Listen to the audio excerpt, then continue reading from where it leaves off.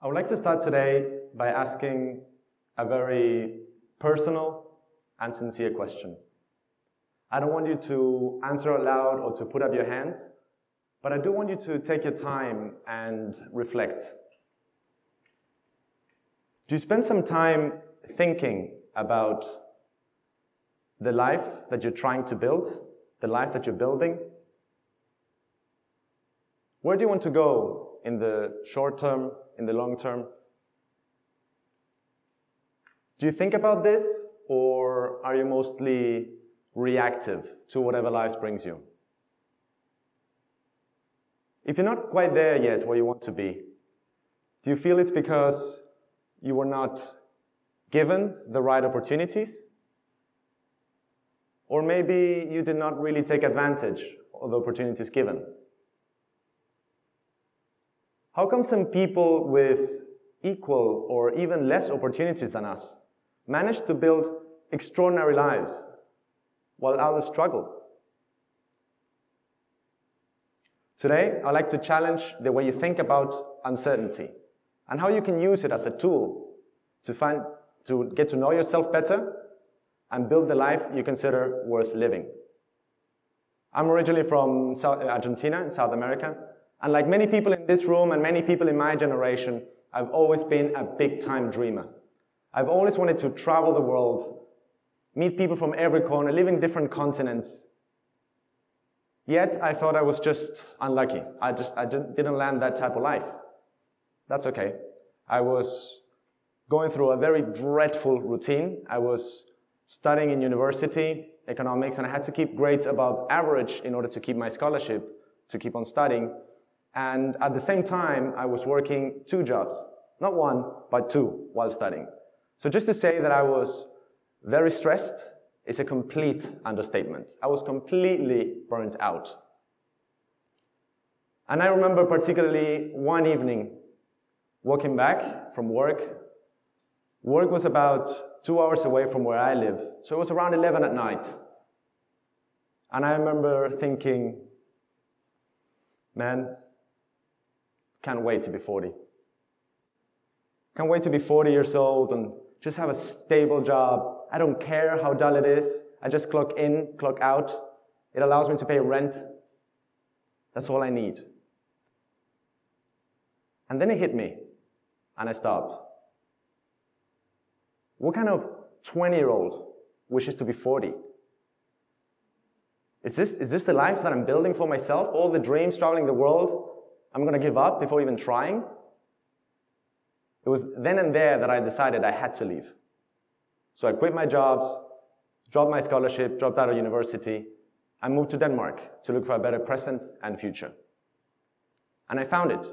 Denmark is amazing. I remember upon arriving to this completely new experience, thinking of myself, I'm going to take every single opportunity to do something new. I'm going to build the life that I want to live. And I did. After 3 years, I graduated from one of the most prestigious degrees in the country. I built startups that allow me to travel around Europe, to workshops and conferences. I started playing rugby, became a Danish rugby champion. And above all, I managed to surround myself with people that I love deeply. I finally found the growth, enjoyment, and stability I was so much longing for. I was finally living my dream. Yet, I decided to leave everything behind again, and this time moved to China. Now, why China? I really don't know. I never been to China before. Never been to Asia, actually. The closest I got at the time was Athens in Greece. Also, to be honest, I didn't have a fascination with China. I just didn't know anything, and that was a motivator good enough to come and try it out. And if switching continents was not adventurous enough, I decided to go all in. So I moved from Copenhagen to Beijing all the way by train. Now, of course, there's no direct train ride from Copenhagen to Beijing, so it took me across several cities in several countries, from Denmark to Sweden, Finland, all Russia, Mongolia, northern China, until I arrived in Beijing. A journey that took me from small, sleepy little Russian towns to running off a bear in Siberian forest to living with nomads in Mongolia. Life-changing experiences that took me roughly a bit over a month to complete. Now, I guess many of you are asking yourself a very fair question. Why? Why would I leave such an amazing lifestyle that it took me so much work to build from scratch? I was finally living my dream, and I was very aware of it. I thought of myself as the happiest person in the world. Why am I going to leave that behind and try to start again in a place I have no idea about, in the completely opposite end of the world, where I have no clue how my well-being is going to be? Also, why do it by train? Why just not take a plane like a normal human being? Why add an extra layer of risk to this pretty uncertain scenario? And the answer for me has been very clear. Uncertainty is always an opportunity. Think about this. In every decision that we make lies the opportunity of pushing beyond our perceived limitations and getting one step closer to the person we wish to become. It is only by reaching out of our comfort zone that we're able to build extraordinary lives, a life we consider worth living. I realized that how much I learn about myself is proportionate to the risk I take. For me, a strong person is that one who can thrive in the unknown. And I wanted that for myself. It became a craving, a pursuit in itself, to understand me better, what I'm capable of, and where I want to go. Now, learning to enjoy and thrive in the unknown, it doesn't happen overnight. It's not an aha moment or something you do once. It's a process where each time you do something you previously considered impossible, no matter how small, just something that you haven't done before, it increases your confidence. Now you did it, and it becomes your new standard from where you judge yourself and your decisions. It is a dynamic search where we're constantly learning and rediscovering ourselves, what we like, what we don't like, because who we were yesterday doesn't have to define who we are today and who we will be tomorrow. Life is in constant flux. It's a never-ending movement, and that's the beauty of it. But you have to go out there and find it. The most life-changing experiences you're ever going to live in your life are most definitely not going to come knocking down your door. You have to expose yourself, little by little, but consistency. It's a lifelong searching process. Now, I understand if many of you agree with what I'm saying, but I know that this is easier said than done. So, how can I start? Many of you are probably asking yourself, how do I start? And that's the trick. It doesn't really matter. You just have to start. Action inspires motivation. If you're caught in between your dream and you don't know how to get there, just do something, the very first easy next step.